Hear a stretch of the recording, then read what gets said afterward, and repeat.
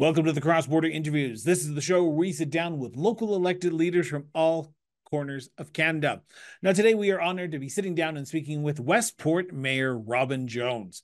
Now, steeped in heritage, nestled in the heart of the Rideau, the municipality of Westport is a welcoming small village that's big on community. Discover all that Westport has to offer, from restaurants and shopping to arts and sports. Be sure to check out local events, from the popular free outdoor music Westport Festival to their Holiday Teas event. Westport embodies the quintessential Canadian village experience. So stay tuned, and we'll be right back after a quick break with cross-border interviews featuring Mayor Robin Jones. In the heart of every thriving community lies a well-crafted strategic plan. But crafting such a plan requires expertise, experience, and a deep understanding of local needs. Enter Strategic Steps, your partner in municipal strategic planning. Strategic Steps' team of experts have years of experience in municipal administration. At Strategic Steps, they just don't develop plans. They co-create homegrown strategies tailored to your unique community. They listen, they collaborate, they empower your community to thrive. Contact Strategic Steps today and take the first step towards a brighter future for your municipality. Call Strategic Steps at 780-416-9255 or visit strategicsteps.ca to get started. Mayor Jones, thank you so much for sitting down with me today and speaking about yourself and speaking about the village of Westport. Before we get into the crux of the interview, I want to get a peek behind the persona of a mayor for a second. I want to ask you, where did your sense of duty to serve your community come from, Robin? Well, thank you for that question. I think I'm going to blame it on my parents. My father died when I was very young, but he was a Toronto reporter, originally for the Globe and Mail and the Telegram, which some people who are listening will understand that was such a terrific newspaper, and we all were very sad when it folded back in the 60s, I think. And a part of his job as a reporter was he was literally a beat cop reporter. And so he spent a lot of time with police. And so when it comes to when he passed, there was a significant number of police officers at the funeral. And there were several that my family maintained relationships with afterwards. So the sense of duties probably started through those associations. And I think you're aware, maybe not all of your listeners, but that continued to be important to me. I understood the meetings and the conversations that I'd had with these gentlemen at the time. And so it left me with a strong desire to join policing. And so I became a police officer. And so that's that sense of duty, that sense of duty that we all have as police officers, that we think that we are the people who want to stand up for people who don't like bullies, want to intervene, and feel that we have the skills and the intelligence and the self-control to do it. So fast forward, I retired from policing in 2010 as the chief of police for Anishinaabe Police in the North. And that was a different sense of duty, because that was 30 plus fly-in communities that when I would go to visit the community, there was such a focus on what the police could do to support the community that it just made that sense of duty that much broader. And then I retired, and I had also wanted to become a potter, and knew that in my police years, I didn't have the time to really dedicate to that muscle memory that you need. So that was what I did when I retired in the village of Westport. I'd moved 14 times up until then and landed here in this gorgeous village in Eastern Ontario, and began to take lessons and became a potter. But there was still this knock at the door on a regular basis. Why don't you run for council? And there were issues in the community at the time that I agreed needed leadership. So before we talk about some of those issues, and we talk about that 2014 election when you finally do put your name forward, I've got to ask, was politics discussed at the dinner table growing up? Because I'm assuming with a father who worked at the Telegraph and the Yeah. Globe and Mail, it might have been, but it sounds like it wasn't. No, no, no. And funny, but on the flip side, as a police officer, um, you really, particularly when I was a police officer, 77 to 10, you were really apolitical there because the Police Act at one point in time forbid you putting election signs on your lawn. So it was more about leadership than politics. So you retire in 2010 as chief of police and you take a 4 year absence before you sort of get back into the role of duty to serve. You ultimately, No, oh, no, no. In that period of time between 10, I retired in 10. So 11, 12, and 13, I was hired by the International Association of Chiefs of Police to instruct in leadership across North America. And it was a blast. the It was a blast to go into, the some of the southern states. It was a 3 week course, mainly for senior staff.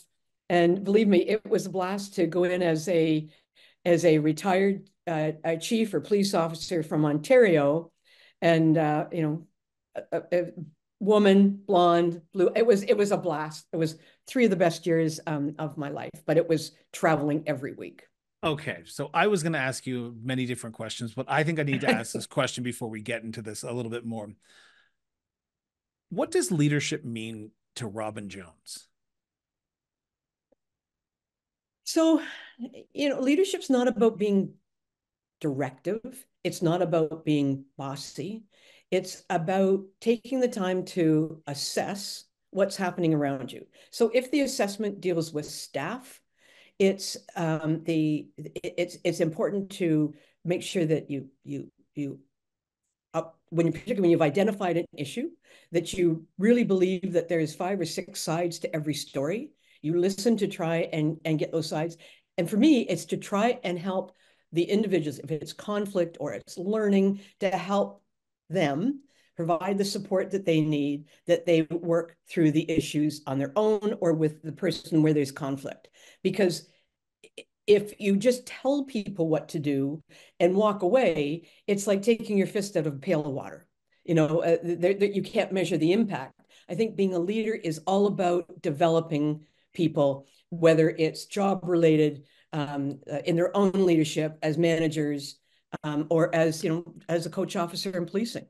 Making sure that when I left that person, that they could do the job. I just want to make sure that people know that because the next question I'm going to ask is kind of a hard question. You get elected as a counselor in 2014. You run for election as mayor of Westport in 2018 and subsequently re-elected in 2022. No? No, no. I ran for council in 2013. The mayor passed, and there was Oh, a okay. I by-election. apologize. No, no worries. And so I ran for election in 14. There was one other person running against me. I was acclaimed in 18, and I ran again in 2022 against one other opponent. Okay. I apologize for that. Election results in rural communities are the hardest to find, and stories about municipalities are hard to find. That's why I like No to do worries. these interviews and I get to hear it right from the mouth. Um, you are mayor during a very critical time in municipal history. You have COVID-19, you have the inflationary crisis, you have economic downturn that is impacting people across this country. How has Westport fared for you as a leader, looking back on the last, I would say, 5 years, almost 6 years, since this sort of turbulent time in municipal world has taken stranglehold? So the fourth concern or issue at the time was a very senior population. Mhm. And so that's where our commitment as a community went first. We put a blanket around the village. And we managed during that first like 18 months of COVID nobody got COVID in the village of Westport. And we were supportive, we were helpful, but that was number one goal, is to make sure that people got through it safely. The challenges are, from an economic point of view, in a small village with a small tax base. But the reality is a sewage system costs the same here as it costs somewhere else. A road costs the same. A bridge costs the same. And at the same time, the Ontario government had Ontario Community Infrastructure Grant. The acronym is OSIF, but that's what it stands for. And for the longest period of time, there was both the formula, so small municipalities like mine would get the minimum, but then they assigned, I think it was 10% of the fund, and I think it was 200 million. So they assigned 10% of the fund on application based for communities 10,000 or less. So that helped us get more grant money. And that was up to probably 90% of the capital project, to a maximum of $2 million. So it was really helpful. We got some of our big capital things done. That's changed. Now it's all formula. They put more money in, which is helpful in the bigger picture. If I'm going to talk about ROMA, I can talk about that impact. But for the small rural communities like mine, it is hard. It is and interest rates are what they are. So like many places where we can, we're hunkering down, waiting for interest rates to come down, or really trying to influence the government that the building homes right across the province is important. We commend the government for taking this very strong position that we need more homes. But it's not just the homes. It's the pipes in the ground, and it's the road and the sidewalks. And for me, in a village of 700 people, there is a developer who's already built in 20, I might be off in my years, but I think in 2021, he built 25 homes. We have approved a subdivision for him. I think it's 58 homes. And he is now looking at the next phase. So whereas there's a responsibility for him to put the pipes in the ground for sure, it's all of the other wear and tear on the municipality. So number one priority during COVID was keep people healthy. And we did that. And as crazy as it was with people not on the streets, it was a bit of a community builder, because we have 7 churches in this community. 2 of them have church bells. When the churches were closed, it didn't matter. They still went in every Sunday and rang the bell for, to provide particularly the people who go to those churches with a sense of belonging, that this is their community. So they're hunkering down, trying not to borrow. Municipalities are using their reserves to, particularly to take care of those unexpected capital projects. But that can't go on forever. And you and I both know that reserves will dry out at some time. Okay. Before I ask this question, I'm going to preface this by saying this is a conversation between the mayor of Westport, the president of ROMA, sort of 2 birds, 1 stone here, and myself. This is not motion. This is not a motion of council. This is not a direction of council. This is not even a policy of council. This is our conversation and her opinions on this. So I just want to make sure I preface that, because I tend to get nasty emails about this question. FCM recently released a survey that said it cost the average municipality $107,000 on average to build infrastructure to individual houses or individual homes in each communities. Small communities like Westport, small communities that you represent at ROMA, they can't afford to build 100, 200, 300 houses in their community when it costs the average municipality $107,000 to build a house or build infrastructure to said house. How do municipalities today, like Westport, like your members at ROMA, survive uncertainty when there's not a lot of money coming in with the formula, and they don't want to go do it on the backs of the people who are currently living in their communities? Right. So development charges, connection fees, like there are things that ways of having the developer pay for some to offset some of that. But if the in not many situations in rural, in real rural, have sewage systems, or water on wells and septic still. But the piece that as the chair of ROMA, I'm also an executive member on AMO. I represent the AMO Rural Caucus. And we talk about this, whether it's large urban, a mid-size, or rural, we all have the same challenges with a bridge is a bridge, a road is a road. And in the last couple of months, we at AMO have launched the um, social and economic prosperity. Have you heard of that? Yeah. Okay. So I'm just wanting to make sure I've got that title right as well, because they aren't words that flow together, but the concepts flow together very, very well. Social and economic prosperity review. And we will continue to push the government to sit down at the table with the numbers that the FCM has provided, numbers that AMO's provided. ROMA just did an intensive study on access to healthcare in rural Ontario. So those numbers get factored in as well, because healthcare equals opioid crisis, homelessness, and other things. And it's still just more money that the municipalities are required to spend. So we feel that the way forward is to get an agreement to sit down at the table, look at the data, look at the evidence, and find something transformational. Because as your point, Chris, this can't go on. We all pulled together, like we pulled together during COVID, and we've pulled together in the next few years. But I see the election in 2026 here in Ontario as pivotal for the provincial government to take ownership of those issues that either in other provinces are completely provincial, or to have an understanding that when they put forward things such as the large focus on building new homes, we can't do what they want us to do. I kind of laughed there under my breath there, because you said other provinces who are doing some of these things, that I'm going, the councillors and mayors that I've spoken to across Canada would agree that the province has been downloading a lot onto them as well. So Roma, the municipalities in Ontario, are not alone in that issue. You talk about the mental health and addiction and opioid crisis that more rural communities are facing traditionally over the last, I'd say, 25 years.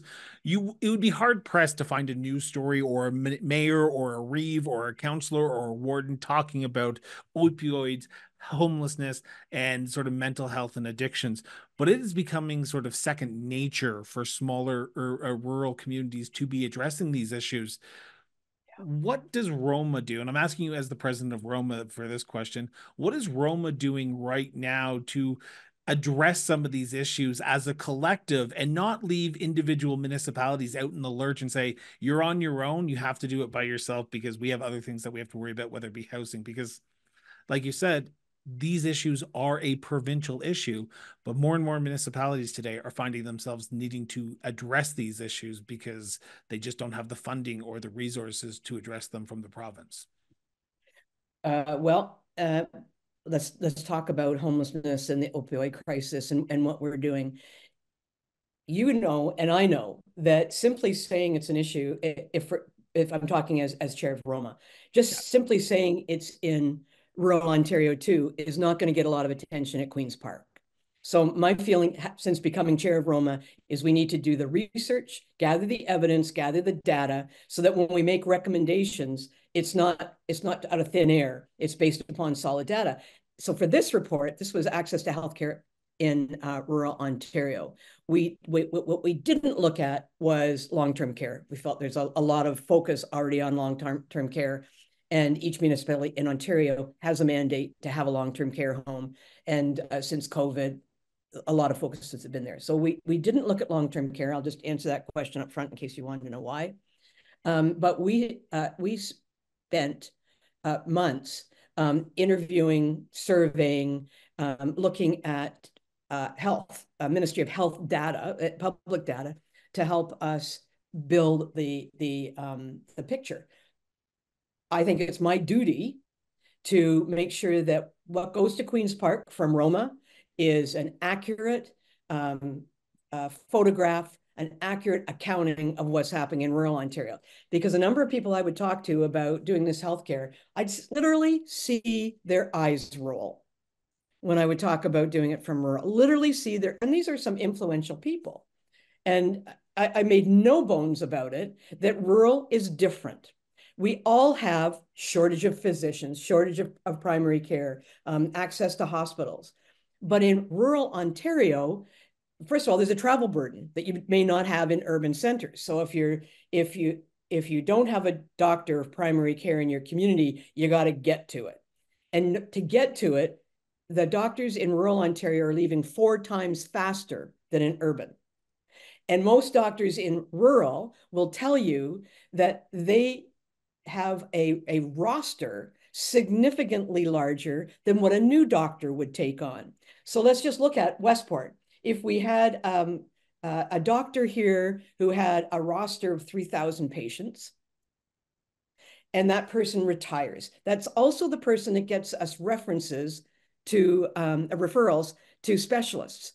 So that person has left. We to take the same number of patients, we with new doctors take between 800 and 1,000. That's 3 doctors that we've got to get, and we're competing across the province with urban centers who've got the money to offer significant incentives. So we lose our doctor. We still have an issue. So our issue, we either ignore it or we end up going to often the closest ER, the closest emergency department. Where And would in that be for Ontario, Westport? Perth, Smith Falls, Perth. Okay, that's what I thought. Perth, Okay. Smith Falls. And so in Ontario in 2022 and 2023, there were in each year, there were over 600 ED closures in rural Ontario. So let's just use, you said, where would I go to? So Perth and Smith Falls has been closed. So if I get there, I'm, communication media is not always that good in rural Ontario, maybe not in urban as well, but you might not know the hospital's closed. So you pack your family up, you go to the hospital, it's closed. Then the next closest one is Carleton Place, which is another 35-minute drive. So and they're overburdened because Perth Smith Falls is closed. So it's just, I grew up with a boxer dog, and anybody listening is going to know exactly where I'm going with this story. Boxer dogs are so funny and so goofy. And one of the goofiest things they do is they chase their little dock tail, trying to catch it. And that's what this feels like. Like we're just going around in a circle and we're never catching that tail. So I'm sorry, So I kind of went off on no, that. In what no, are we no. doing? So But the I want to ask this. recommendation. Yeah, that's what I was going to ask because we're recording this on February. Sorry, not February. On March 8th. Earlier this week, it was announced that the provincial government is going to be tabling their budget, I believe, on March 25th, and I could be wrong on that exact date here, but I believe it's March 25th that the Ontario government is going to be tabling their budget. What will you be looking for in this budget to address some of these issues? Because I and this is why I do not consider myself a journalist. I consider myself a host, and I consider myself someone not I make opinions and people just listen to me sometimes. I think it's irresponsible for a government to allow the closure of a hospital. Understandable staffing shortages happen. Understandable things like this happen. But if it is life and death we're playing with in this situation, and this is Chris Brown saying, this is not the mayor, this is not the president saying, this is Chris Brown. It is life and death. What is ROMA looking for from this government in this budget to address this issue, to ensure that people have reliable access to healthcare in their communities or even within a short driving distance of their community? We need a plan. We need a comprehensive interdisciplinary plan uh, to ensure that every dollar spent on healthcare is well thought out. Because your question was, what is it that we want? What are you looking for in They're, this budget? they're putting money out there. On February the 1st, the Minister of Health in Ontario announced additional funding for sort of like the family health team concept. Doctors, a solo doctor in his own practice spends about 18% of his day doing admin. So that's the level that our study went to, is stop that. figure out how the doctor can spend his or her 8 hours a day doctoring. And so we made recommendations on coming up with a system that they didn't have to do that sort of administration. We've made lots of recommendations about expanding scope.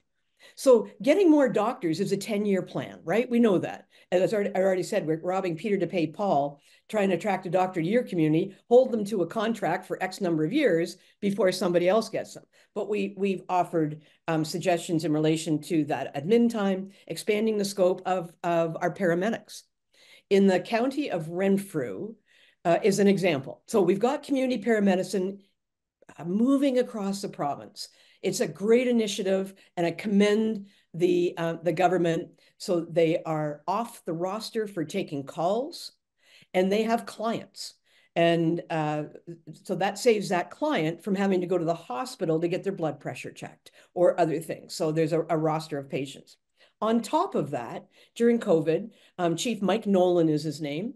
He appeared, if you saw the panel that we did at ROMA, Mike Nolan was there, and Dr. Savage from Thunder Bay Hospital. And Mike explained that what he started in COVID, because people didn't have access to primary care, and he has continued since, is somebody has a need for primary care, the paramedic will come and see them. If the paramedic needs to speak to a doctor, Chief Nolan had docs available by phone every day, every day. So the paramedicine says, I need some help. There's something going on here. The course of treatment was decided. If the person needed a referral, that doctor made the referral for them. And I think what Mike said is since COVID, over 100,000 people have been treated. In rural Ontario, there are 525,000 people, 525,000 without access to primary care. So what we're looking for from the government is look at the recommendations we've made for the here and now. There are things that we can do to help primary care be delivered in rural Ontario. These plans would also work in urban, but my hat at this point in time is rural. The government has formed in across the province. They've been called many things over the years, but now the sort of oversight of the delivery of health tax dollars is done by the Ontario health teams. And they're groups of people. I'm not quite sure how many there are across the province. Let's just say there's 20 for sake of argument. There's no rural representation. And yet we spend millions of dollars on healthcare that is the province's responsibility, and we have no say. So that's one of the other things we're looking for. If it doesn't come in the budget speech, I too am waiting to go visit with people at the ministry until we hear there's no sense going before the budget. But we need, if with the amount we pay, we need a seat at the table to at least inform that decision-making body of the reality in rural Ontario. You cannot get mental health in most small locations. There's pockets here and there where the local mental, not quite sure, all the names that they have now, but drug addiction, mental health associations and boards where they can allow it. But in my part of where I live, which is North Leeds, you have to travel to Brockville, which is an hour drive, Yeah. which is travel burden. There's no public transportation. They Hour say that drive you in the can. wilderness too. Well, it's beautiful, but you may not have a car, right? You may not have a car, so you got to get a buddy to drive you. Now there's opportunities to do it online or by telephone, and that was great during COVID because there was this wall that you couldn't get through. That if you wanted service, that was the only way you can get it. I'm going to ask a But political question here right now, President Jones, and I apologize, but I feel like I need to because of everything that you've just said. Do you feel like this government is listening to the voices of rural municipalities today? um, yes. And I wish they would. So the question is, are they listening? I think so. I've had an opportunity through ROMA to meet with ministers, feel that they understand, feel that they recognize that from the work that we've done, there are issues that need to be discussed. But this is a marathon. Yeah. It's not a sprint. And 2 years ago, we did our research was on access to affordable housing in rural Ontario.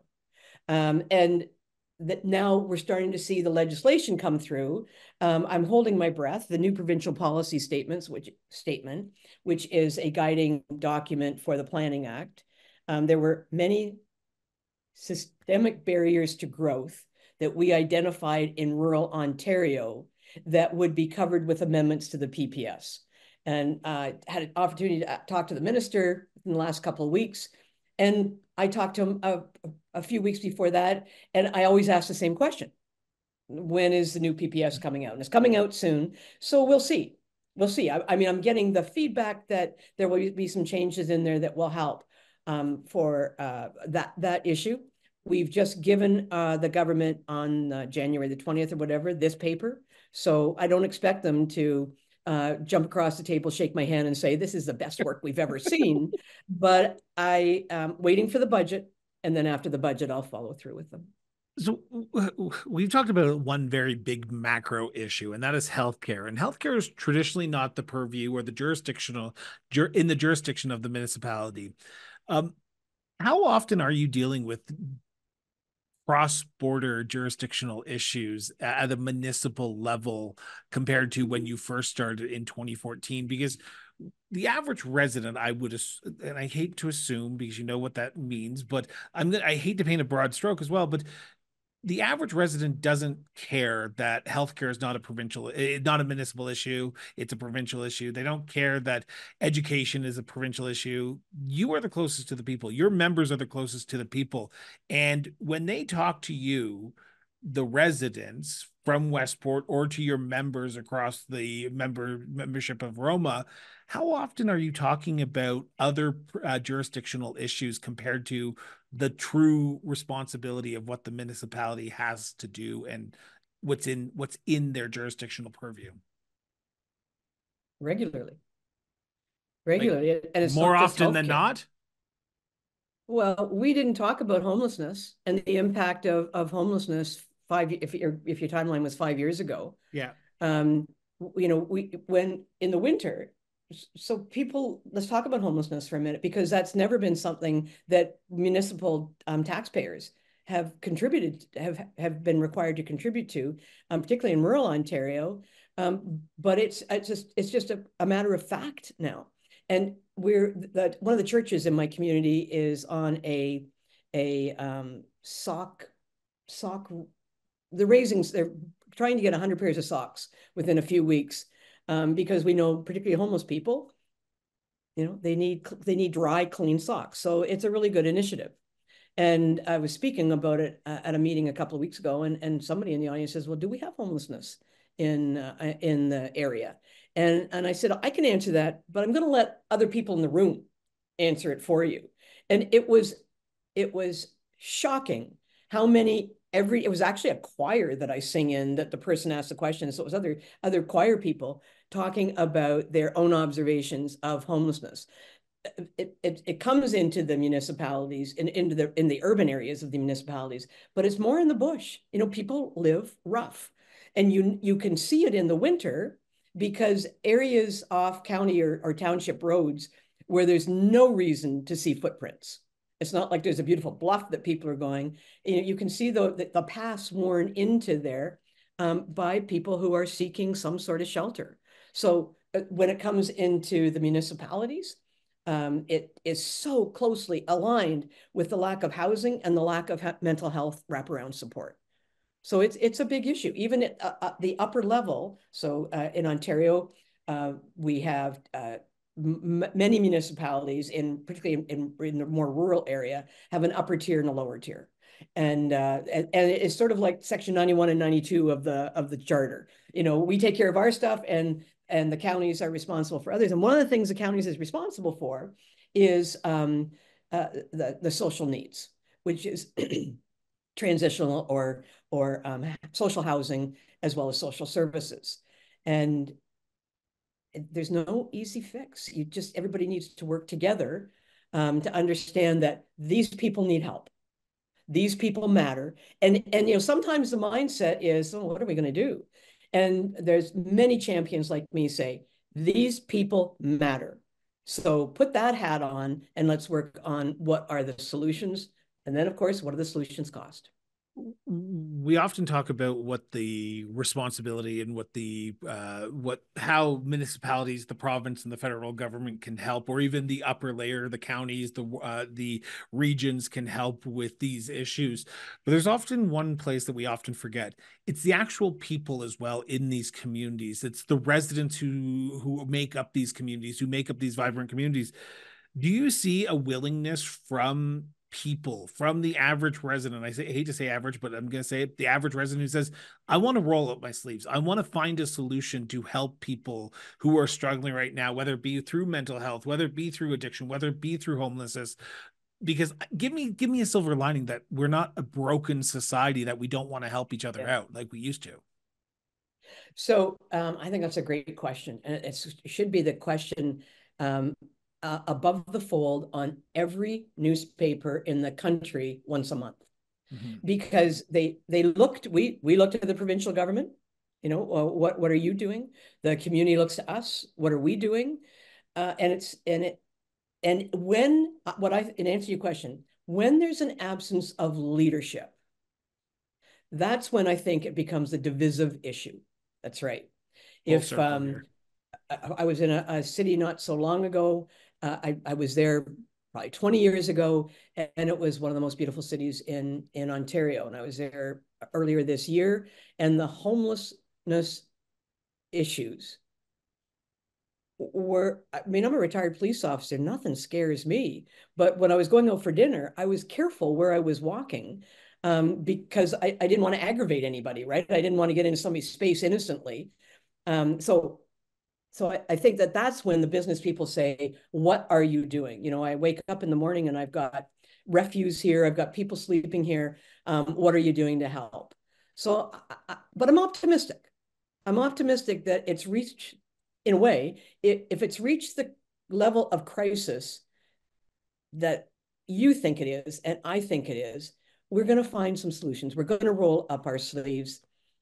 Again, it's not something that we can solve overnight, but I know a lot of my colleagues speak like I do, that we need to work together to find solutions. And we put the pressure on the Ontario government to fund things like transitional housing, where they get uh, safety, security, and access to medical treatment. Also, if they have a permanent residence, they get that portion on their monthly check. The ROMA board so we generally meet in Toronto because all trains and planes go to Toronto. We're from across the province and need to get to the meeting. We went to the city of Waterloo earlier this year, May or June, because that was one of the first cabin encampments that was up and running. And they have 50. It was a suggestion by somebody from on my board. It was the member from Red Lake, which is way up in Northern Ontario, Yep. that she wanted to actually see this with her own eyes because they have homelessness, right? They've got those same issues as we do across the province. The mayor is Mayor McCabe. The regional chairman is Karen Redmond, and they made all of the information available to us. We had a great briefing, and then we went out and saw it. There's a real solution. I don't know if it's permanent, but what I do know, having lived in Waterloo for long, and actually that was the first police force that I was a part of, having been there, there's 50 people. They arranged for one of the residents to open up her cabin for us. So there was, I probably our group was about 12, 14 people. And so they told us that this woman was because we wanted to see in one of them. And when we got there, she said, no, no, no, no, no. And I thought, this is going to go south. And she said, I'm just not ready yet. Okay, so we just stood around and shot the breeze for a little bit. She wanted to make it tidy, clean, put everything in order. So when she opened up the door for us, she was actually kind of sitting in a little chair by the door, and they're small, but it's got a room. I'm sorry, it's got a bed, a dresser. Um, she can lock the door, so she doesn't have to worry about her personal belongings going missing if she's living as would happen if she's living rough.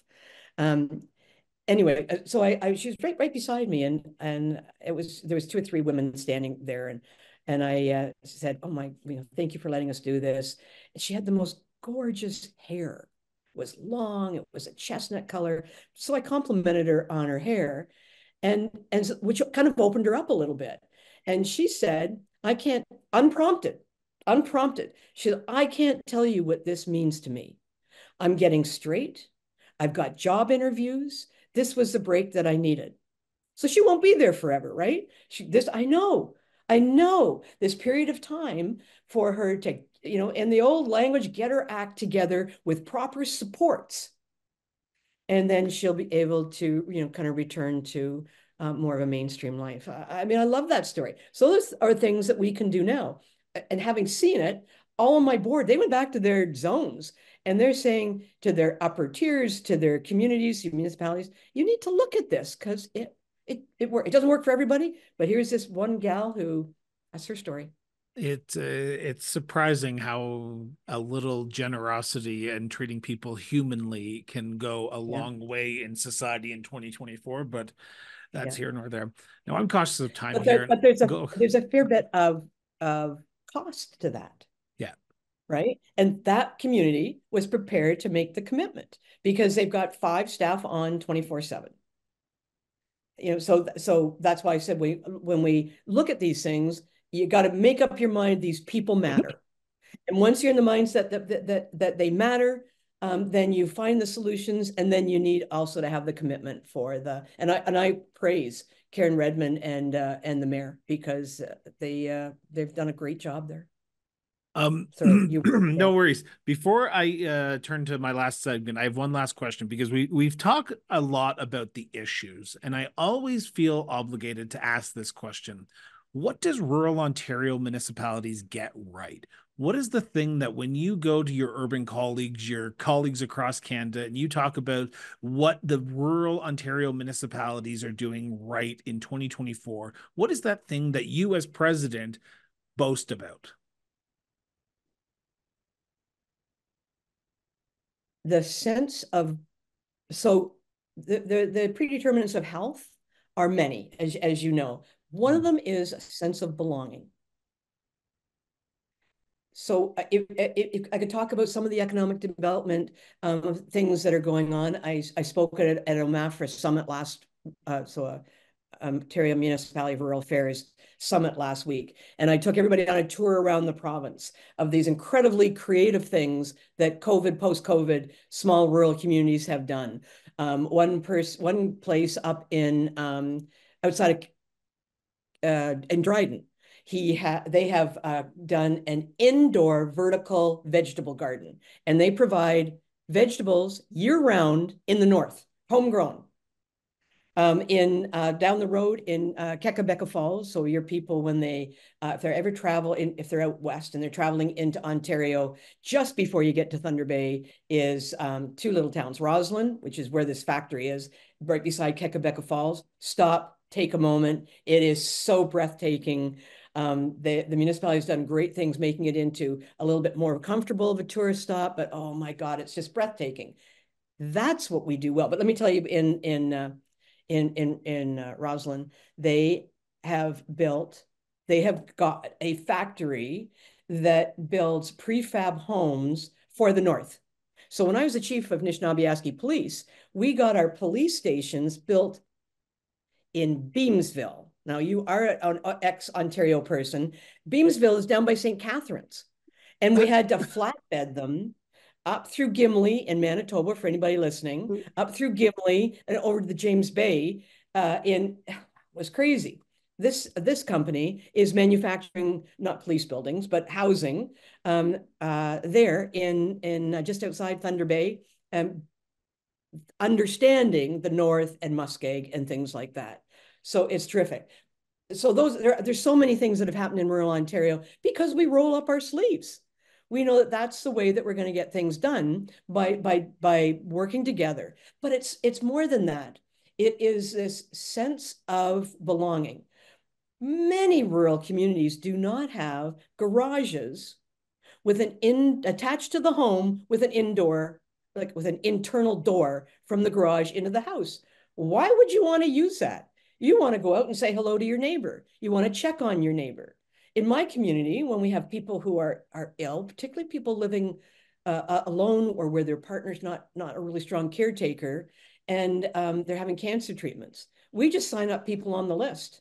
And for 14, 21, or 28 days, we all just take dinner over, leave it on the front porch. You don't have to come and visit with me. We leave it for you because we care. So I think it's that support, that strong sense of community, that belief that there's not much we can't do when we put our mind to it. We're kind, we care, and we ask how people are doing, not to be nosy, but because you're our person. You're part of our village, our hamlet, our community, and we look out for each other. So there's financial things we can talk about, but why would you move to Westport? Why would you move to Kekabeka Falls? Because you're embraced. So I want you to take your Roma hat off here for a second because I'm going to ask you the Sophie Choice question here for a little bit. Before I let you go, I want to talk about my favorite subject, and that is tourism. As prior to this recording, I told you that if you come on my show, I will come to your community. So I'm looking forward to being in Westport later on this year. And I want to ask this question to you. In your opinion, what are some of the hidden gems that Westport has to offer tourists from Canada and across the country, and for those who are listening around the world on our show, around the world who come to Westport, what should they be doing? Well, if you enjoy the outdoors, there are trails everywhere. Because we're audio and not video, people can't see my Oh, background, which we're is video as well. oh, good. Well, they're Yeah. looking at the village of Westport. And so Westport is on the Rideau River, the Rideau Canal built during the War of 1812 and all that stuff. We are the west port of that. So the water splits, part goes to Kingston, part goes up to Ottawa. So we've got lakes out in abundance, beautiful water, beautiful wildlife. The fishing is phenomenal. So that's on the water, whatever you enjoy. If you just enjoy going into a quiet bay, throwing your anchor out and relaxing for the day, we've got lots of opportunities to do that. We are on two trails, so you can walk to Kingston on one of the trails going south, and you can walk closer up to Ottawa going north. They're beautiful trails, well used. Uh, so Where do you go? wildlife, Where do you go pardon? after a stressful day of meetings of Village of Westport council meetings, after meetings with Roma boards, after meeting with politicians in Queens Park? Where do you come back to Westport to just decompress and just let it all go and know that tomorrow I'm going to have to do this all over again and make my community and the rural Ontario municipalities better than we left them the day before? The water. So what people can see here are the lakes, but what's not shown on this photo is where our beach is, and it's busy in the hot months in the summer, not so busy the rest of the time. And there's a little pavilion there where you can just sit and watch the birds and unwind. And if somebody comes along, it's a local, and you know them, so you get caught up and have a visit. Or my Um, pottery student. or your pottery studio. Um, I have one last question before I let you Okey-doke. go. And it's a very important question to me. And it's a very important question that I think every municipal leader knows how to answer, but I'd like to hear it on the record. What makes Westport such a unique place to live, to work, and to raise a family? So I was kind of pinching myself because I meant to add that when you asked your last question. So to live, it's walkable, and everybody walks, and most people have one or two dogs when they're walking. So it is a social. In the winter, you all hurry and take care of your walks with your dogs. But from this time of year on until Christmas, you are walking and visiting and getting caught up. So there's that again. There's that sense of place that this is where you belong. So it's walkable. The service we have every service in this village.